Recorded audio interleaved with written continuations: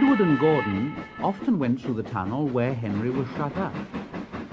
Edward would say, "Hello," and Gordon would say, "Serves you right."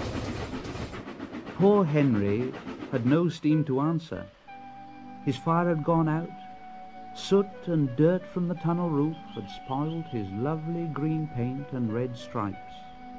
He was cold and unhappy, and wanted to come out and pull trains too.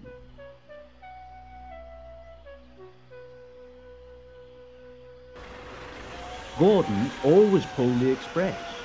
He was proud of being the only engine strong enough to do it. There were many heavy coaches full of important people like the fat director who'd punished Henry. Gordon was seeing how fast he could go. Faster, faster, faster, faster. Faster, faster, faster, faster. Faster, faster, faster, faster. And the coaches went.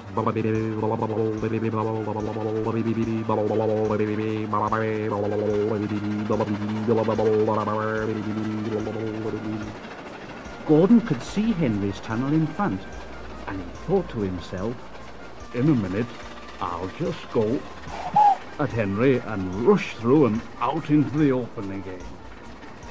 Closer and closer he came. He was almost there when... "Oh dear! Oh, what's happened? Oh."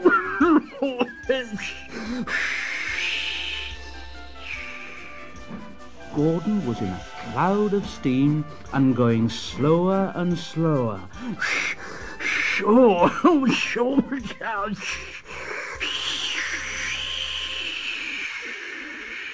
His driver stopped the train. "Oh, what has happened to me? Oh, I feel so weak." And the driver said, "You've burst your safety valve.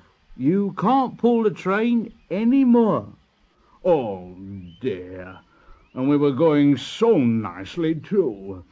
Look at Henry laughing at me." Gordon made a face at Henry and blew smoke at him. "Stop it." Everybody got out and came to see Gordon. The fat director said, Yes, I never liked these big engines. Always going wrong.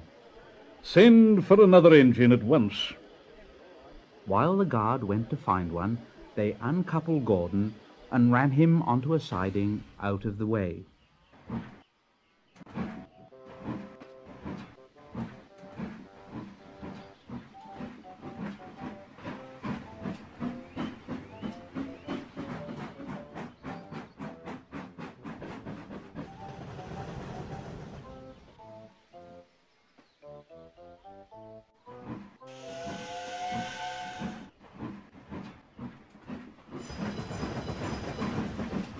The only engine left in the shed was Edward. Edward, Gordon isn't feeling very well. Will you come and pull his coaches for him?" "Well, I'll try." Gordon saw Edward coming. "Oh, he's no use. Edward can't pull a train." Edward puffed and pulled and pulled and puffed, but he couldn't move the heavy coaches. "I told you so. Why not let Henry try, And the fat director said, "All right, I will. Henry, will you help pull this train?" And Henry was delighted. "Oh, yes, certainly. Only too pleased." So Gordon's driver and fireman lit his fire, some plate layers broke down the wall and put back the rails, and when he had steam up, Henry puffed out. He was dirty. His boiler was black and he was covered with cobwebs. Oh, I'm so stiff. I'm so stiff. You'd better have a run and ease your joints and find a turntable. Henry came back feeling much better, and they put him in front. Edward said, "I'm ready." "So am I." "Pull hard, pull hard." "We'll do it, we'll do it, "Pull hard." we'll do it." The heavy coaches jerked and began to move, slowly at first, then faster and faster. "We've done it together. We've done it together. We've done it together." We've done it together. Hooray, you've done it! Hooray, you've done it! Hooray, you've done it!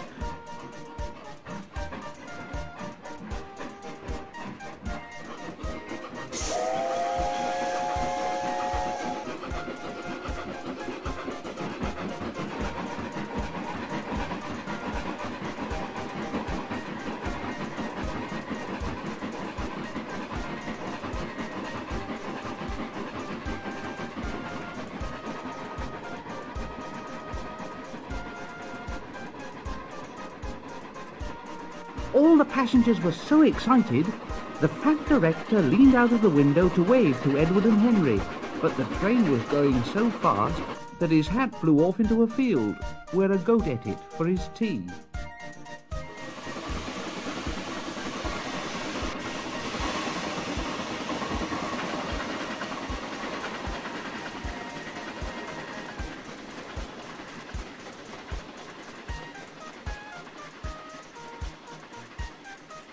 They never stopped till they came to the big station at the end of the line.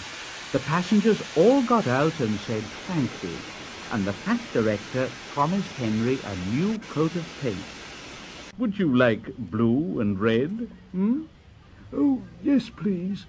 Then I'll be like Edward and Gordon. That will be nice."